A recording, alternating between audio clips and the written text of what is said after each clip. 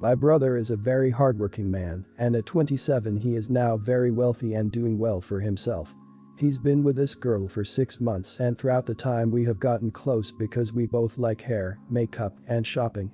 I never knew there was anything wrong with their relationship, except when she texted me last week saying she would love to hang out, but thinks it'll be inappropriate because her and my brother broke up. I asked her why, and she said she was sick and tired of auditioning to prove she was with him for the right reasons. She went on to say that my brother is paranoid she's after his money, so he would test her like 1. Leaving out his bank statements on their bed and getting upset when she picked it up. 2. Going out to eat at high-end restaurants he requested and leaving his wallet on home at purpose to make her pay the bill and prove she's not going out with him for money. 3. Never buying her gifts and questioning her when she asks why he doesn't. I was shocked, so I had to hear my brother's perspective. We spoke and he told me everything she said was true and that there's nothing wrong with making sure his girlfriend is with him for the right reasons. He said he left his bank statements on the bed and was peeking through the door to see if she would be curious, and when he saw her pick up the papers he knew in his gut she was using him for his money, so he set up the restaurant idea to see if she would get upset at paying a $500 bill, which she was. I asked him if he thinks her being an elementary school teacher could have contributed to her being upset at a $500 bill at a restaurant he wanted to go to, and he said no. He said the straw that broke was when she asked him why he hasn't bought her a single gift since they've started dating, when she bought him a gaming console and new rims for his car, and he knew she was just discreetly asking him to buy her an expensive gift. He confronted her and said he thinks she's with him for his money, so she said, "Let me do us both a favor," and dumped him and blocked him. He's upset about the gold-digging idiot, and when I laughed he called me an idiot. He said I would never understand what it's like being a rich man and being used, and I get that concern, but I told him if he thinks any woman will be okay with his tests and auditions he's delusional as hell. If he doesn't want to be used for his money he should start dating people as wealthy as him or leave lower income people alone if he's not going to be genuine in his relationships unless they pass his test. Not the idiot. Those tests are so stupid and prove nothing. 1. If I saw papers on my bed, I'm gonna look at them and see what they are. 2. If I was invited to a restaurant that I don't want to go to and was told they'd pay for it and last moment made me pay for it, I would be pissed too. Especially being a teacher and having to pay $500 for a dinner I didn't want. 3. Giving gifts are a common thing in relationships, they don't have to be expensive. He had no problem accepting her gifts. Also, I'm 100% sure he purposely ordered crap ton of things to increase the bill. Your brother isn't gonna find a girl with that attitude. He sounds like a horrible person, and he's gonna go around thinking the reason why he's single is cause he's rich and every girl is a gold digger. Literally blame everyone except for himself. Not the idiot. Your brother is allowed to feel insecure or worried that someone might be with him for the wrong reasons and not truly love him for him, because you're allowed to feel whatever you feel, but he is not allowed to play mind games with his loved ones or put them through tests to prove their love or loyalty to him. That's incredibly toxic, and I'd go so far as to say emotionally abusive behavior. Your brother needs therapy stat and probably a long break from relationships while he figures himself out. I'm a teacher and I married a man with significantly more money than me. Probably not as wealthy as OP's brother, but not badly off. Whilst he says one of the things he found attractive about me was my sense of financial independence, he never ever tested me like that. He just liked it that I offered to pick up the bill occasionally and would happily buy a round in the pub. He always covered nice treats, as otherwise we wouldn't have them. It's all turned around in these strange times as we found ourselves in a country where English teachers are desperately needed and his company is struggling to stay afloat. OP's brother's behavior is psychotic and misogynistic and suggests that there's something deeply wrong with him. I suspect that he will be a very lonely man. So, I, 18, have a thing going on with my group of friends for pretty much all of high school, that we hang out on Sunday evenings at someone's house. The hosts change week to week, whoever is able to host that week. Anyways, the agreed upon thing was that we all chip in like $5 for food, usually pizza and stuff. Some gave more if someone else was in a rough spot, and it always works fine. One friend Carla's, 18, parents own a pretty successful restaurant, so they like to cook, rather than just order pizza, which is great on its own. We all still chip in $5 or so for ingredients. The problem that happened is the dad who likes to cook doesn't take criticism well and always makes something I either can't eat due to allergies or just am not into. I stopped joining in and chipping in money when they would host, so I wasn't a letdown for a while. I had definitely been as clear as an awkward girl can be about what my issues and allergies were. My family has never been very wealthy, and well, we ended up homeless for a while, so the hangout nights became a night I could eat something special without worrying too much, plus my friends were always great about sending me back with leftovers if they could. So Sunday I decided to join in on the meal at Carla's house again. I gave money for it per usual. It turned out to once again be something I'm allergic to. I wanted to cry because essentially I wasted $5 that I could have used. Not wanting to confront them about getting the money back or being a party pooper, I ate some. Now the allergy wasn't anaphylactic, but I broke out in hives, my face was very red and swollen. I took some Benadryl and was as discreet as possible, but my one friend Alex, 17, noticed and asked if I was okay, so I kinda casually mentioned it. Suddenly the room exploded. Some people were concerned for me, saying I shouldn't have to do that. Carla got very upset and went to tell her dad, who came in and asked me why I didn't just not eat it, to which I replied, I didn't want to be a burden or waste my $5. He grabbed $5 and gave it to me, telling me not to eat there again. Carla was upset I embarrassed her dad. Two more friends told me I was being an attention seeker, and someone else told me I ruined nights at Carla's house. So, am I the idiot? I didn't want this to happen at all, and I don't want to lose my friends. Folks are being really aggressive to OP, who is only 18 and dealing with homelessness and food insecurity. Like, yeah, you could have handled that dinner better, and eating something you knew would give you a reaction is stupid, but based on your comments, I understand why you were anxious and panicking about wasting money on food you can't eat. You're worth more than risking your health to smooth over a situation. It sounds like this was the general logic, and I'm sorry you felt and feel like you're not. His reaction to you saying you ate it to avoid being a burden should have been met with compassion. I understand the general uproar out of concern for your health, but he was extremely rude to you. I don't really want to give a judgment because I don't think you're blameless, but I also don't think you're an idiot. Of course not. You neither accused a dad of poisoning you, nor made a big deal out of it. They did. Of course, it wasn't the brightest thing to do to eat something you knew you were allergic to, but it's your health you're playing with. I guess her dad is just worried that next time it could be worse, and he'd be responsible for serious health issues. Don't worry, they'll get over it. Your friends seem to be great, since they didn't dump you for being poor or homeless, like a lot of people your age would have done. Also, I wish you and your family the best, and that your situation improves. Not the idiot. You need to get new friends, and if Carla ever talks to you again, don't walk away or run. People like them do crap like that as a way to make you feel bad and stay subservient in the friendship. I had a friend just like Carla in high school, and she cut me off after I moved. She just reached back out after 6 years because she still thinks I owe her something. Alex should never have pointed it out. If he was so concerned, he could have had a word separately about it. Seems kinda manipulative that he did. My daughter Sally has a dairy allergy. She's been going to the same school since kindergarten. She's 7. For some reason, ice cream parties are a common thing there. Between birthday treats, holidays, and just random treats, they have ice cream a lot. After the first couple times of dealing with an upset kid because she couldn't have any ice cream and everyone else did, I went and talked to the school and asked if I picked up some of those tube juice pops that you can freeze whenever, don't know the actual name, if they could give her one of those during their ice cream parties. They agreed, and I just drop off more whenever her teacher tells me they're running low or in the beginning of the school year. It's only October and I dropped off a pack of 30 in August, which usually lasts all year, and she even brings them back home her last day of school.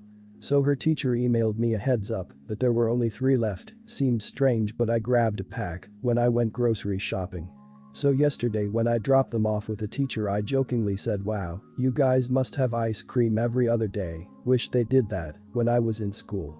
She said, "Oh, no, we've only had ice cream a couple times, but some of the kids saw that Sally had a popsicle, they wanted one of those instead."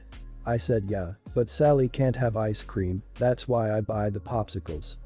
She said yes, I understand, but it's not really fair that she gets to have a popsicle and the other kids have to have ice cream. I like to encourage sharing, and this way Sally will feel good knowing she shared with her classmates. I said again, it's fair, because she cannot eat ice cream, the other kids can.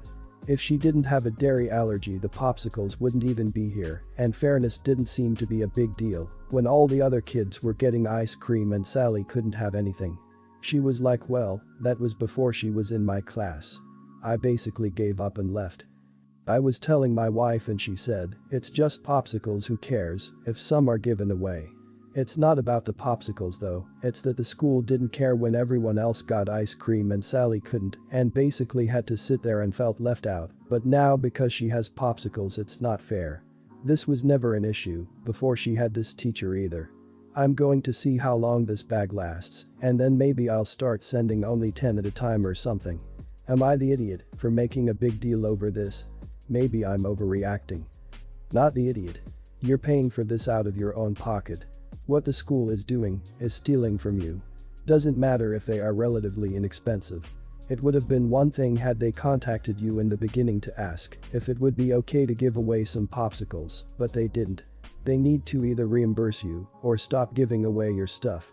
As for kids who may be upset that they don't get a popsicle, tough.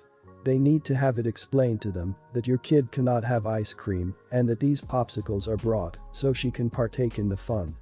The teacher is wrong. Sally shouldn't have to share her popsicles since she can't have ice cream. A 7-year-old should be able to understand that those are special for Sally. It just seems like the teacher is being lazy and not wanting to deal with explaining it to the kids. She should know that the school is paying for the ice cream, you are paying for Sally's popsicles. It's the principle, not the money. Not the idiot. If the school was going to let someone else have your daughter's popsicles, they should have asked. Really, the person bringing the treat or the school, if the school is providing ice cream, should have non-dairy available for students who can't eat dairy products. It's pretty common. But regardless, these were popsicles specifically for her that were provided by you for the sake of convenience, knowing that alternatives would not be provided by anyone else. It's not about the money, but the bad behavior. Have a talk with the principal about this. The teacher is out of line. My husband's sister has 3 kids ages 8, 7, and 5. She and I have never been the best of friends exactly. She doesn't like my background, and I feel like she's a hypocrite because she's raising her kids a similar way. My parents were not good parents and my siblings were unruly. They got into trouble often and were in and out of juvenile detention and jail their whole lives. I was the odd one out in the family. Probably not the most positive person in the world, but I feel like out of all of my siblings I'm the best adjusted. My husband's sister likes to let her kids do what they want. She believes they are gifts from God that have no imperfections, that they can do nothing wrong, and nobody can tell them to stop anything, or she gets upset, and because of that her kids remind me a lot of my siblings. She never wanted me to babysit before until she couldn't keep a babysitter, and then she asked me to do it because they were in a tight spot. I said no. My husband told her she should have expected that given how she speaks to and about me. And the fact we're not around each other often. She came to me again and said I should be more family orientated. I told her I would never babysit her kids, so leave it alone.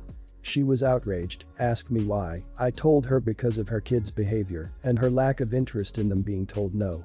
She's pissed and told the whole family what I said. Some are labeling me an idiot. Am I the idiot? Not the idiot. I suspect it is not so much the children's behavior, but the fact that you are not allowed to set any boundaries, provide discipline, or provide any kind of feedback to the kids to make them manageable for the time that you would have them. I can't imagine willingly walking into that situation, no matter how much I like the parents. You know when they have been blacklisted by all the other babysitters in the area that it would not end well. I pity the children. Not the idiot. You did the right thing in being upfront and honest. If it is causing problems for you with the rest of the family, you and hubby invite his parents to dinner and he starts the conversation to put an end to the gossip. We understand that every parent can choose to raise their kids as they see fit. Wifey comes from a home with kids that were allowed the same freedoms that sister is giving and watch the terrible outcome for most. Maybe we were wrong in being so blunt in discussing with sister, yet we are no less family orientated for pointing out the kids' poor behavior and knowing our limitations in regards to watching them. With that being said, it is unfair for sister to create division in the family due to this. Not the idiot. The fact that she is unable to keep a babysitter says a lot about her little gifts from God. People love to forget that actions have consequences. So she can choose to raise her children to be unruly little brats if she wants, but the consequence is that no one will be willing to babysit her kids. You are not the idiot. Also, it's pretty bold to speak badly about someone and then have the nerve to ask them to watch your kids. I wouldn't worry about other family members being upset. You didn't mention any of them offering to watch her unruly children. Mildred. That's my 6-year-old daughter's name. I fought so hard to not have her named that, but my wife was dead set on it. Who even names their kid Mildred anymore? Are we in the 19th century or something? And plus I know how kids are. Sure enough, I picked up my daughter from school today, and usually she's excited when I pick her up, but she was quiet. I kept asking her what was wrong, and when we were almost home, she finally confessed and said that someone in her class had said that her name sounded like a grandma. Basically, old. She said she didn't like her name anymore, and I tried to sympathize by saying, "I'm sorry, kiddo. Yeah, I never liked your name either. I thought it was a stupid name when I first heard it, but everyone in the family thought it was okay, and I got shot down. But on the bright side, you can change it when you get older." We were in the garage by then, and she looked at me in horror and said, "You don't like my name either." And she opened the door crying and ran inside before I could catch her. She told her mother that I said her name was stupid. Somehow she also forgot to mention the kid in her class who started it, and even after I explained the whole situation to my wife, she was mad and wanted me to apologize. I refused. I said, "Apologize for what? I don't like the name, I never liked the name, and our daughter doesn't even like the name." I was mad at the moment, too, so I walked away, but later I tried to talk to our daughter and ask why she just started crying like that, because I was genuinely confused, still am, to be honest, but all she said was that she wasn't happy at me and that she didn't want to talk to me right at the moment. I'm not too worried about my daughter because she's 6, so she'll probably forget it by tomorrow, or like a week at most, but my wife is really mad at me right now because she was telling me that I should apologize tomorrow, and I kept saying no.